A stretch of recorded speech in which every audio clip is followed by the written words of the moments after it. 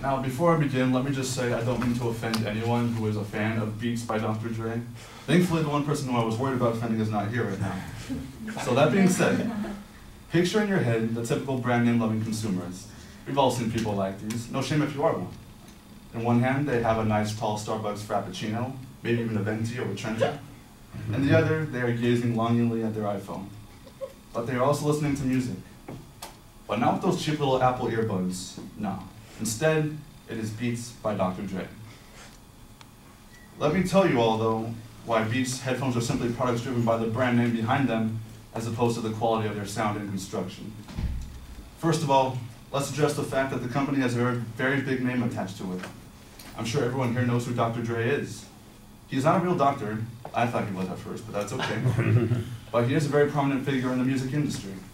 He's given rise to many artists, and of course he has done his own things. And he started Beats with Jimmy Iovine. But the little B on the side of each headphone that he creates is probably the most valuable part of the headphones, in all the materials, that is. According to Avery Louie, a prototype engineer at Bolt, which is a hardware and software tactical venturing firm, the estimated bill of materials for the $199 pair of Beats headphones is $20.18.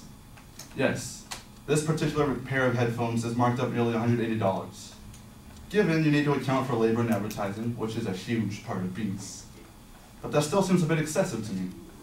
However, that brings me to my next point. And that is, advertising and celebrity endorsements are the main driving force behind the appeal of Beats. What basketball fan wouldn't want to listen to the music using the same headphones that LeBron James is wearing? Or what aspiring tennis player wouldn't want to be seen with the same audio gear as Serena Williams? And Kendrick Lamar is a famous rapper, so if he wears Beats, that must count for something, right? And what little monster wouldn't want to hear the same songs the same way that Lady Gaga does? These are just a few examples of the many celebrities who endorse Beats or have done commercials for them. Now you all may be wondering, well surely they don't just wear them because they get paid to, right? They must sound pretty good too. Well, as the Fat Controller, or Sir Topham Hatt, and Tom's the Tanking would say, you are wrong. Of course, everyone has their own opinion and personal preference, but many reviewers on websites that sell the product say that while these headphones focus on bass, the actual quality of their bass is muddy, which means loud but poor quality.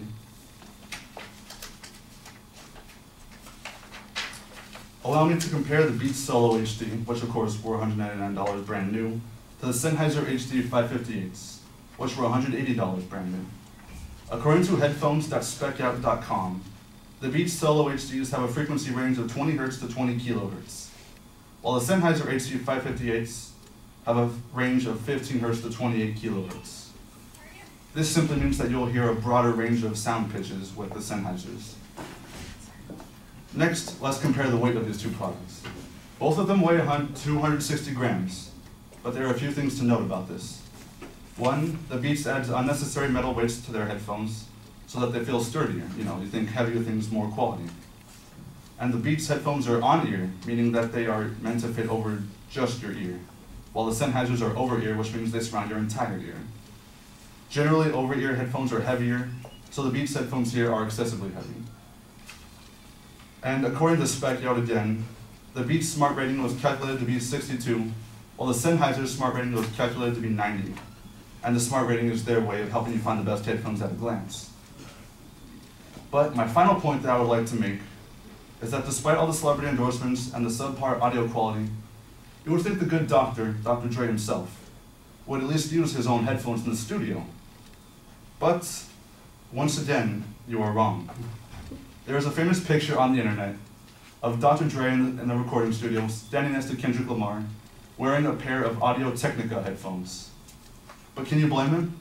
Time magazine did an online ranking of best headphone brands, and Beats was ranked number 17 out of 18. And eBay did their own ranking based on quality, and Beats was not even listed. Of course, Sennheiser was number 1.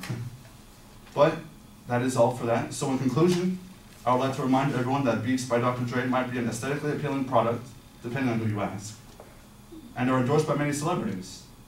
But the hefty price tag that they come with is mainly for the little B on the side of the cup, and not the actual quality of the product itself.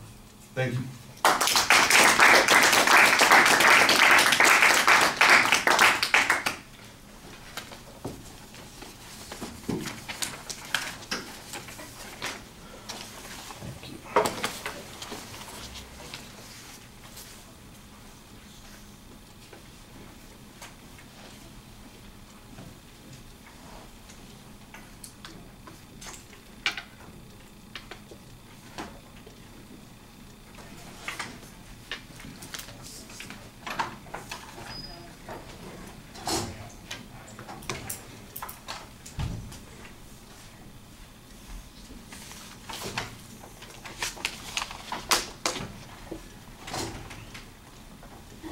All right, let me start with the stuff that I think works pretty well. I think in the body of the speech, you've got some excellent information. You've got a whole bunch of factual data that you cite when you do the comparison of the two different brands of headphones. You've got some statistical information when you're talking about the costs of the headphones in terms of production versus what they sell for, and the rating scale that are being used by the authorities in evaluating the quality. So you've got some nice information in regard to those sorts of things.